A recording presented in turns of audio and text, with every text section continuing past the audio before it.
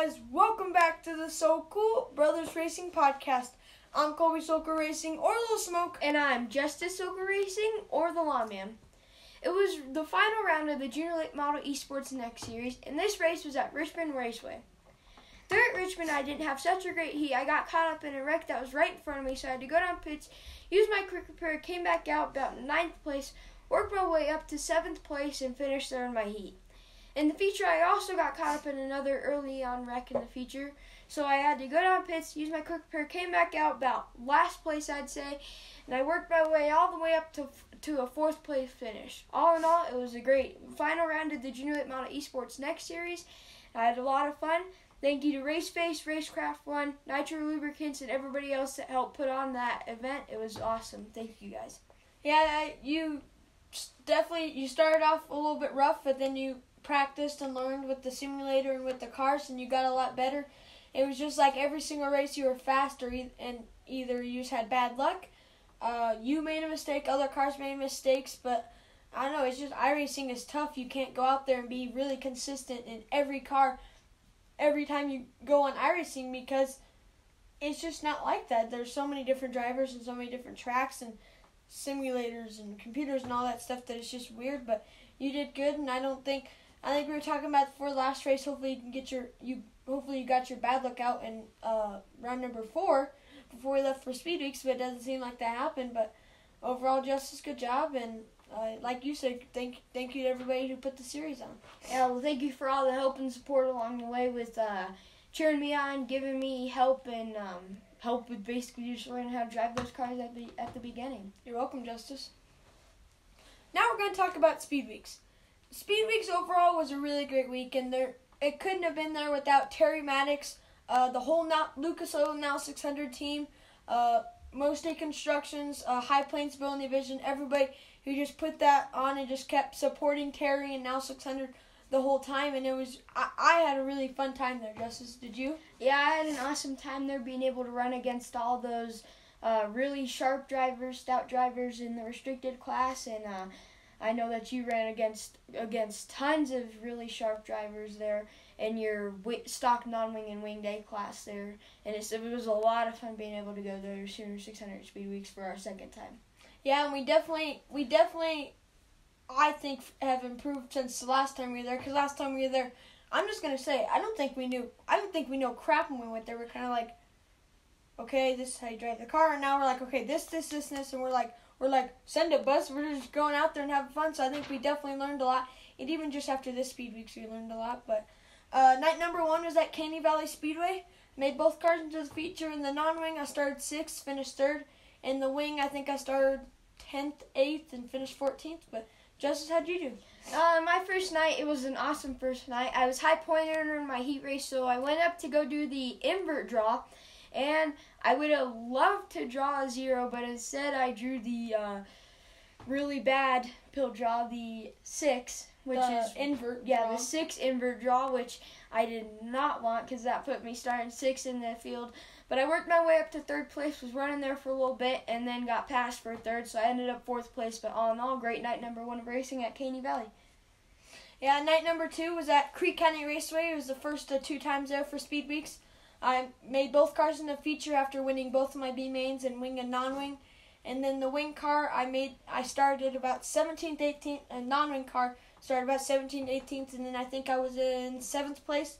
And I was racing and just was battling with the guy really hard, and then made a mistake that ended up costing me and him for the rest of the race. And I tore up a front axle, he tore up some stuff in his car, and I felt really bad. That was a really bonehead and stupid move by me to do that. So over the Speed Weeks, I went up to him and I was like, okay, dude, I'm sorry. That was stupid of me. I feel really bad.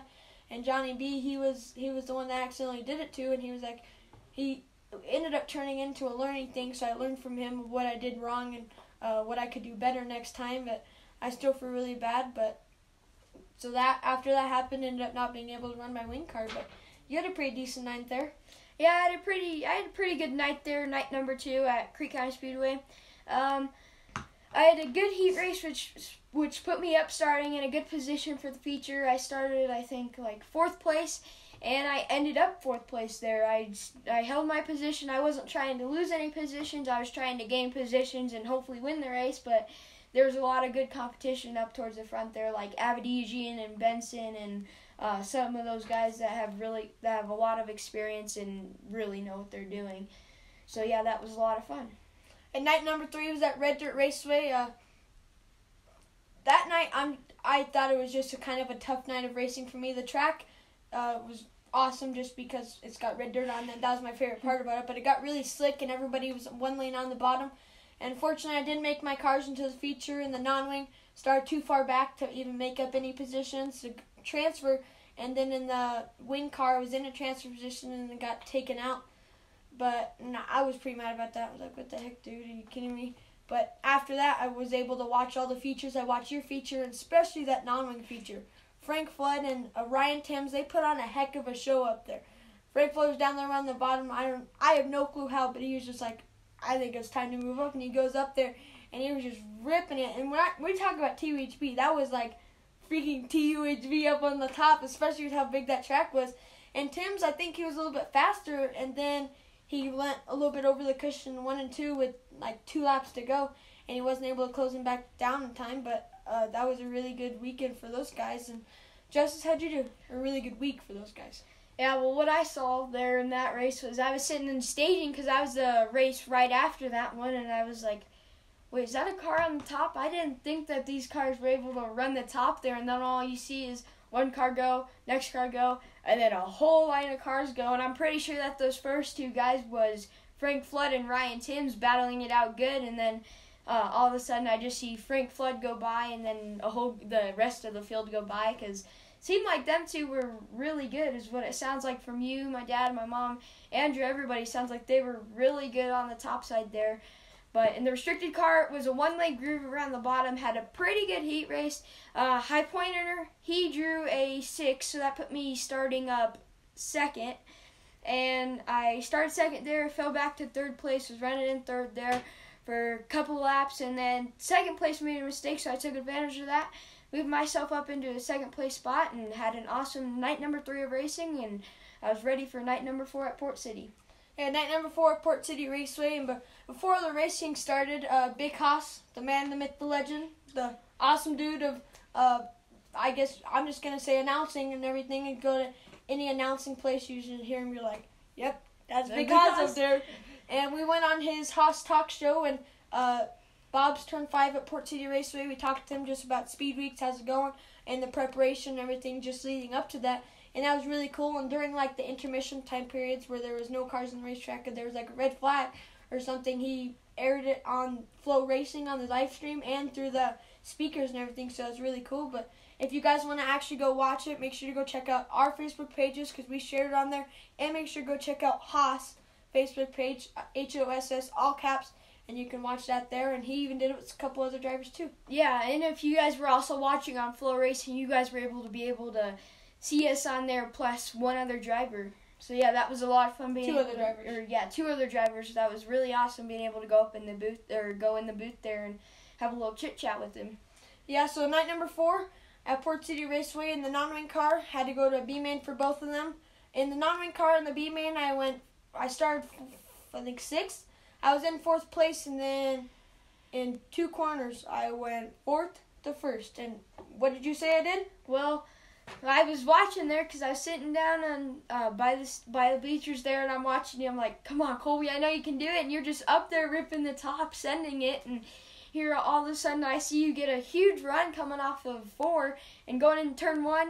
You're in like 1st place on the exit of the corner. I'm like, holy crap, did he just send it? And well, that's what you were doing the whole time. They're just sending it around the top, not giving it up. And then once you pass them guys, they're like, oh yeah, I still got 1st place. And then the guy looks, oh shoot, bud! And then you just go right by him, and you got the win of that B main, and everybody else behind you just went up top and tried to do it, but you were the best, obviously.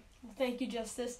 And the feature, I think I started about 17th, 18th, somewhere around there, and finished 11th place, but overall it was a really fun night of racing. The wing car didn't make the feature. I think we're still kind of getting our wing program put together. Our non-wing car program.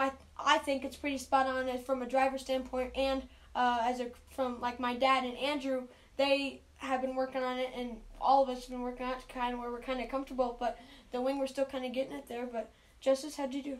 Well, in my restricted, I didn't have the greatest heat race.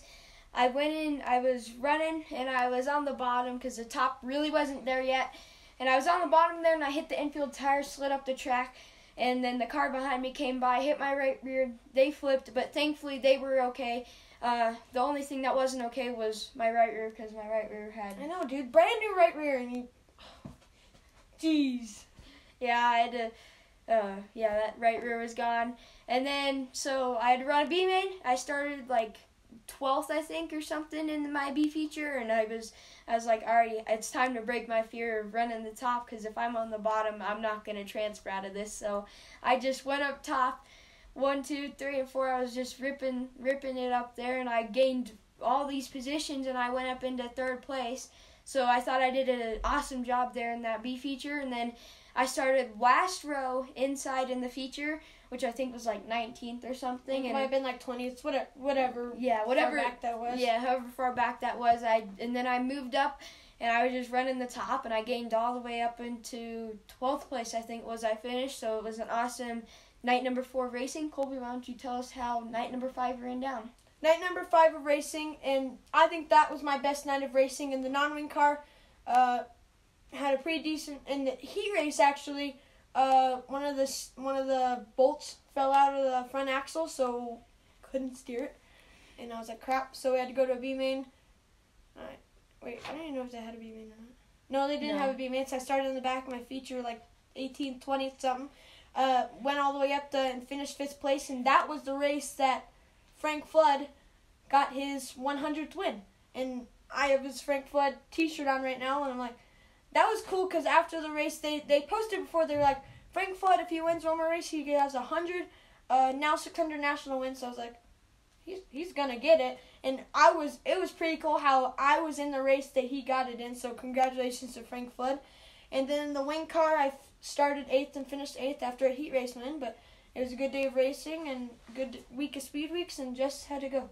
Well, my final night of speed weeks there was, I thought I did a really awesome job there. And my heat, I had a pretty good heat. I can't remember where I started or where I finished, but in the feature I started 4th, and I was up. I was just running there, and I ended up with a P3 finish. I got around 3rd place there, so I ended up 3rd. I had an awesome 5 nights of racing there for Sooner 600 Speed Weeks. Like we said earlier, thank you to Terry Maddox, Now 600, all those guys that were able to help put on that Sooner 600 Speed Weeks. That was awesome. And we want to give a big thank you to all of our sponsors and supporters, Motul, Rainbow Sprinkler, Z-Max, Stollard, EMI, Engler, Yoshimura, Advance, all those people that were able and just supported us to be able to go out to Speed Weeks and during Speed Weeks. But, Justice, where's our next race, Buzz? Well, our next race will be the 7th Annual John Hink Memorial Championship. It is at Sweet Springs, Missouri.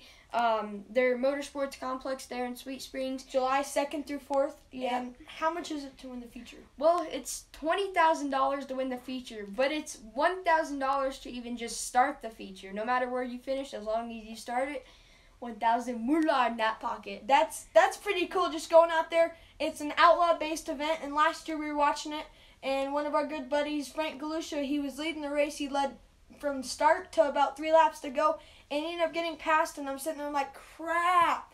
And I was like, shoot. And Joby Miller, another awesome outlaw driver, just passed him and got the win. But we're going to go down there, see how our A classes do, going against some really tough competition and some tough outlaw drivers. But I'm really excited for that. And Justice, thank you very much for doing awesome on Speed Weeks. Well, yeah, also speaking about sponsors, Motul sent us this really sick beat care package that we have here. As you guys can see, we got this little piggy bank thing, and then we got this awesome Lego die-cast car that me and Colby put together. They sent us a lot of merchandise, pop sockets, t-shirts, keychains, all that stuff. A whole bunch of products for us to wear, use, and stuff like that. So thank you, Motul, very much for the sick beat care package that you guys sent us. Until next time, the Lawman and Low Smoke. out. See you guys next time. Bye. Bye.